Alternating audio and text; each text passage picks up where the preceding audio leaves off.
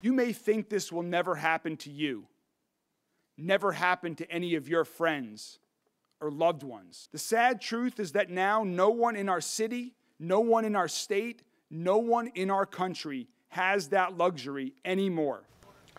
That was Mayor Craig Greenberg 1 year ago today after a gunman walked into the Old National Bank in downtown Louisville and started firing. 5 people were killed. That's a tragedy that gripped and changed our city forever. Today, Louisville and communities beyond Kentuckiana will honor the victims. Jim Stratman joins us live now from the former site of Old National Bank with the details. Jim, there is now outside a memorial as well to honor those lives lost today. Yeah, Grace, you can see that just over my right shoulder. You can see 5 vases filled with flowers, a remembrance of those 5 victims who died. And remember back to that day, I remember there was a lot of optimism that day. It was a very sunny day, a very bright, beautiful spring day. A year ago, or a year now forward, it is quite the opposite. The rain has started to pour down here on Main Street, really kind of adding to that somber element, that somber tone that we believe this day should hold as we remember those 5 victims. And here they are for you right here. These names forever etched in the memories of people throughout Kentuckiana and especially here in Louisville. They are Deanna Eckert, Tommy Elliott, Jim Tutt, Joshua Barrick, and Juliana Farmer. They were all employees at Old National Bank, and they were killed when a gunman entered the building and began firing the morning of April 10th last year. For the families of those victims, this has been a year of coping, of processing, of healing. And last month we had the chance to talk with Jessica Barrick, the wife of Joshua. She said that in the days and the months following her husband's death, getting through the day-to-day of this new world was a battle. It was just trying to survive those first few days with the kids. And some days it's still like that. We were just kind of getting to this sweet spot where the kids were more self-sufficient and doing their own thing, and he and I had our time again. And it's so unfair to think about all that we were robbed of.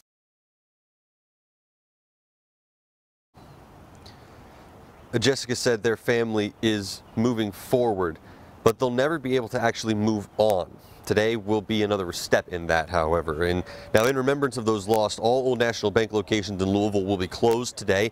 All other locations will close at 2 so that team members can participate in a walk to remember. Governor Andy Beshear and Louisville Mayor Craig Greenberg will also host a special ceremony at Metro Hall beginning at 2:30, and we will bring that live to you right here on WHAS 11.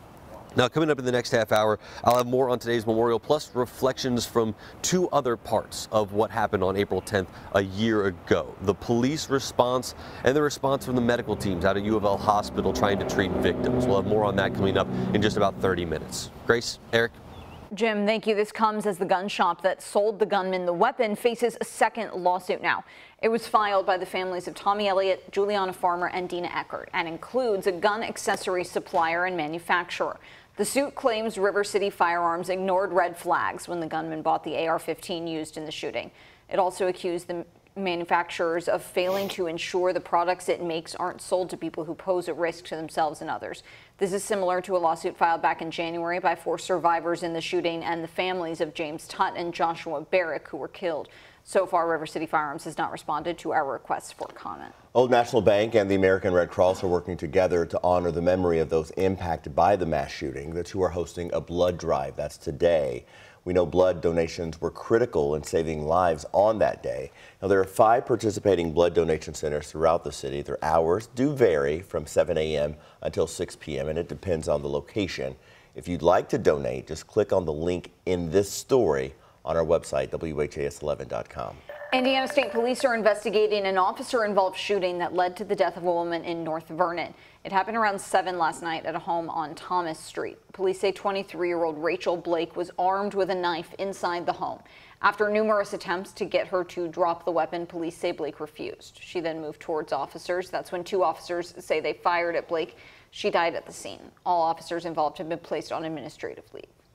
The JCBS School Board is ready to vote on its transportation plans for next year. The board has called a special meeting for tonight solely to vote on the plan.